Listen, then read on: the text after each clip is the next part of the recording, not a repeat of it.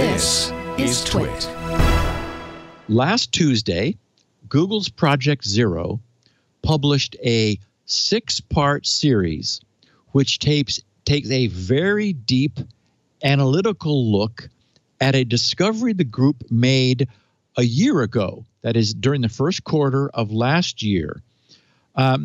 Last week, I was talking about watering hole attacks, where a browser vulnerability, in this case, it was that SCTP protocol vulnerability, where unlike a JavaScript vulnerability, which is occurring locally using code in your browser, in this case, in this SCTP protocol, in order to be exploited, the user would have needed to visit, often being lured to, a so-called watering hole server.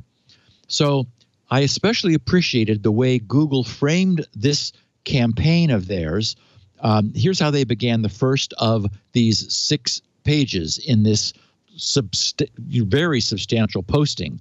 They said, at Project Zero, we often refer to our goal simply as make zero-day hard. This is not the first time we've talked about this. I think it's exactly the right goal. They said, members of the team approach this challenge mainly through the lens of offensive security research, as opposed to just like responding to how do they prevent. They said, and while we experiment a lot with new targets and methodologies in order to remain at the forefront of the field, it is important that the team doesn't stray too far from the current state of the art. One of our efforts in this regard is the tracking of publicly known cases of zero-day vulnerabilities. In other words, they really look at each of them and asks a bunch of questions about them. They said, we use this information to guide the research. Unfortunately, public zero-day reports rarely include captured exploits, which could provide invaluable insight into exploitation techniques and design decisions made by real-world attackers. They said, in addition, we believe that there is a gap in the security community's ability to detect zero-day exploits. Therefore, Project Zero has recently launched our own initiative aimed at researching new ways to detect zero-day exploits in the wild. Through partnering with Google Threat Analysis Group, TAG, one of the first results of this initiative was the discovery of a watering hole attack in the first quarter of 2020, performed by a highly sophisticated actor. They said, we discovered 2 exploit servers delivering different exploit chains via watering hole attacks. One server targeted Windows users, the other targeted Android. Both the Windows and the Android servers used Chrome exploits for the initial remote code execution. The exploits for Chrome and Windows included 0 days. For Android, the exploit chains use publicly known end-day exploits, and of course referred to as end-day because, as I've often noted, they're only true 0 days if they are not previously known. So if it's a publicly known thing, then by definition it's an end day. Then they said, based on the actor's sophistication, we think it's likely that they had access to Android 0 days, but we did not discover any in our analysis. So I have a picture in the show notes of the chart that they provided along with this analysis, where they show on the left incoming a number of affected websites, 1, 2, ... to n, and that those websites deliver a pair of iframes which have no contact or affiliation with each other than that they are sourced from the same set of servers. And then one iframe will pull content from the Windows exploit server, because remember, an iframe itself is a reference to some third-party server that it pulls content from to fill the frame. The other iframe pulled its content from the Android exploit server. So both of them would do that, and presumably they only pull content based on the platform they find themselves running in. So if the Windows content pulling iframe sees that it's running on a Chrome browser on Windows, then it pulls the content. And whereas the Android iframe would just leave itself inert and pull nothing.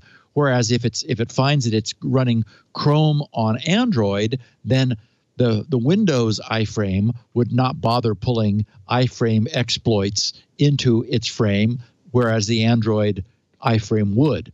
So from that point, then they go in the Windows exploit iframe performs some Chrome renderer exploits, and the Android exploit, if it's on Android, performs one of a number of Chrome renderer exploits. Those being the problems that Google discovered being exploited by this particular attack.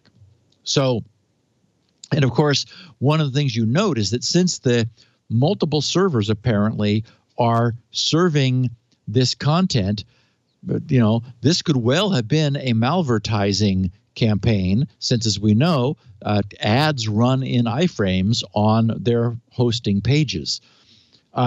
Anyway, so they continue their explanation saying, from the exploit servers, we have extracted. So the beauty of this is that they discovered this campaign while it was underway, which is what differentiates it from the typical 0 days they learn about from third parties. They found this one, which allowed them to extract a great deal of knowledge about the attackers because it was still alive. So they said, from the exploit servers, we have extracted renderer exploits for 4 bugs in Chrome, one of which was still a 0 day at the time of the discovery, meaning that they found something they didn't know about, a bug they didn't know Chrome had when they saw this thing working. They also found 2 sandbox escape exploits abusing 3 0-day vulnerabilities in Windows, and a privilege escalation kit composed of publicly known end-day exploits for older versions of Android.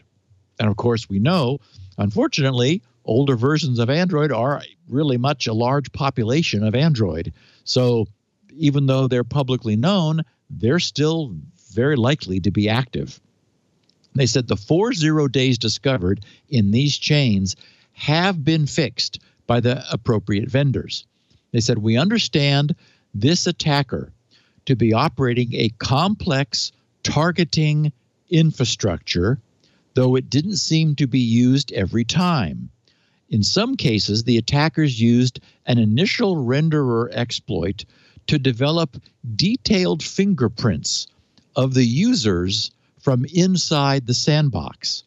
In these cases, the attacker took a slower approach, sending back dozens of parameters from the end user's device before deciding whether or not to continue with further exploitation and use a sandbox escape. In other cases, the attacker would choose to fully exploit a system straight away or not attempt any exploit at all. In the time, they said, we had available before the servers were taken down, we were unable to determine what parameters determined the fast or slow exploitation paths.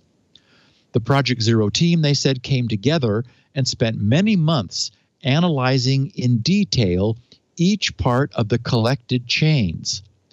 What did we learn? These exploit chains are designed for efficiency and flexibility through their modularity.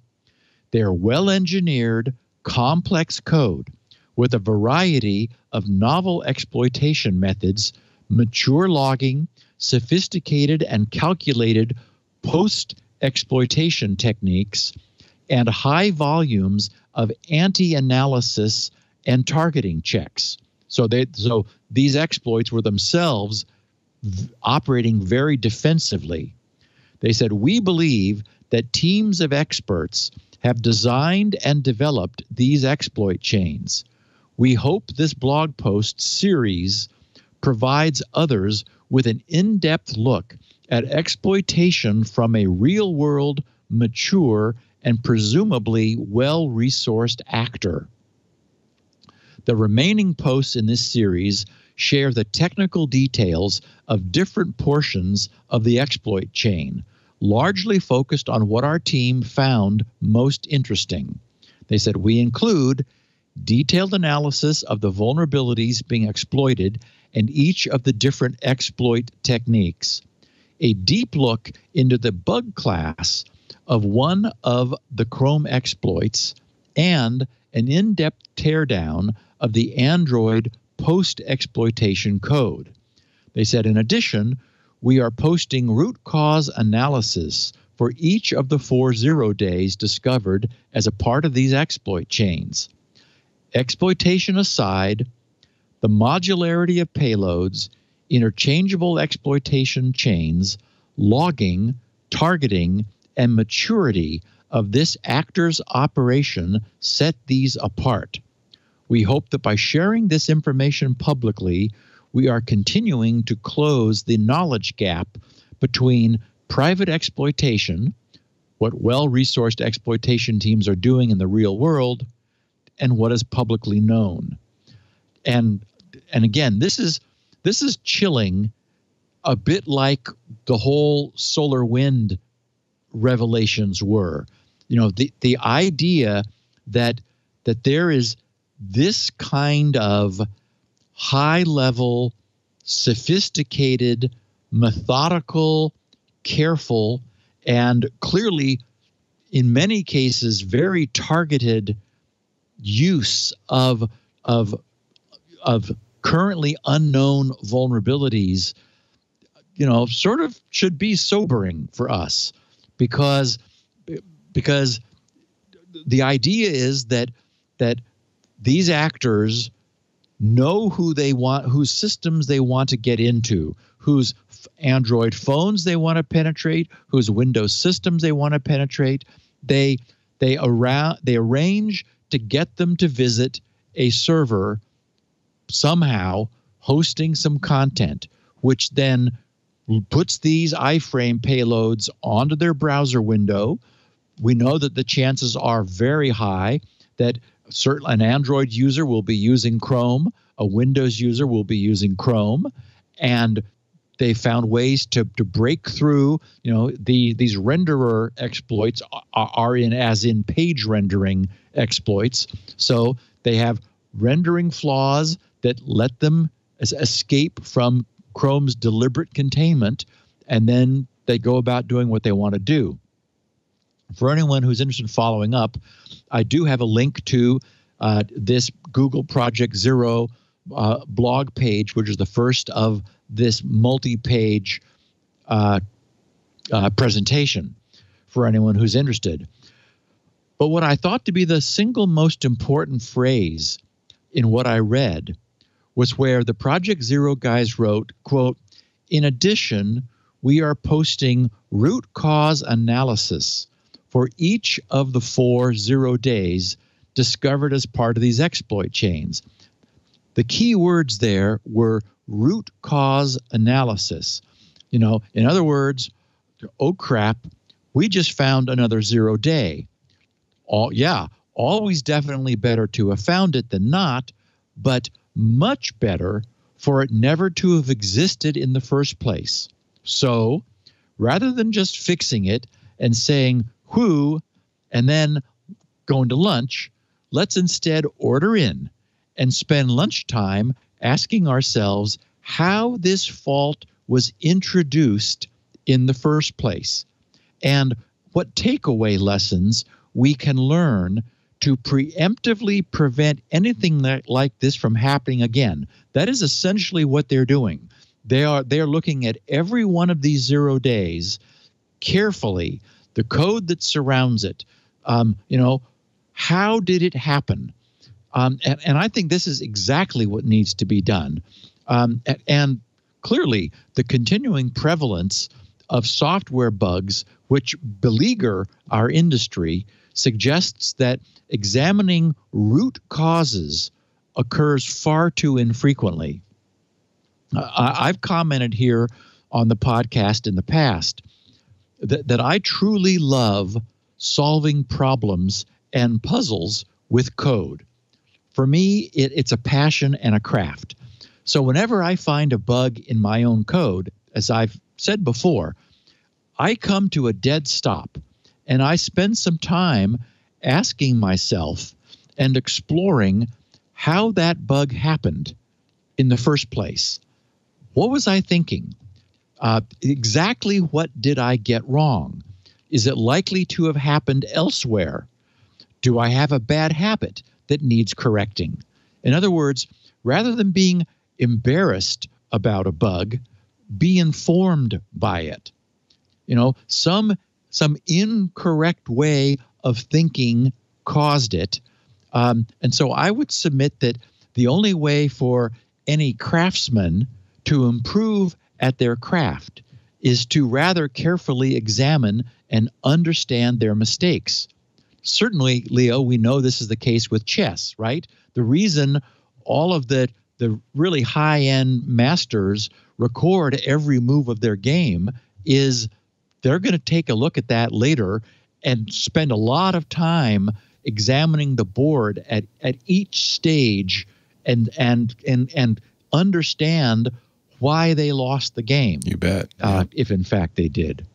It's at a certain point, it's the only way. You're just not going to get better by hoping to do better next time. At some point, you really have to understand the nature of the mistakes you're making in order not to make them again. And there have been instances where I have found a bug where I realized, oh my God, there are others of these. And I've That's a designed a regular expression, a regex, which will find the other places where I almost certainly did the same thing wrong. Yeah. And fixed other ones. So it's hard for people because we're blind to our own mistakes often. It's so hard to do your own debugging because you stare at the code and you go, looks great. Looks great. I don't understand. I can't, but I agree with you. There is a certain sport to it as well. It's kind of fun. Oh, it is. And when you are stepping through the code and the debugger shows you okay, I'm moving this into EAX, and it's like, wait a minute, I just wiped out what was there, right? Which I'm going to be needing in 2 steps later. It must be so easy to do that in assembly code because, any modern high-level language has all sorts of protections so that you avoid that kind of thing. But it's all on you, an assembler. Well, it is, but what I like about it is nothing is hidden. There are no I meant for this to be unsigned, and it's now, blah, blah, blah. It's like, no, there's no such thing in assembler.